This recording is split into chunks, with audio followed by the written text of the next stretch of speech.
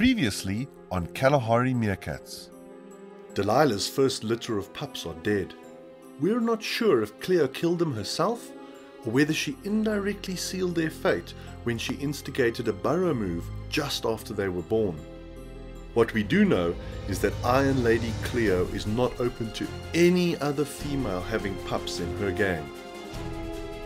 Delilah is seeking revenge by splitting the group and reducing the Gosa Gang to only 7 members. And as if things couldn't get worse, Cleo was badly bitten when trying to mob a deadly Cape Cobra.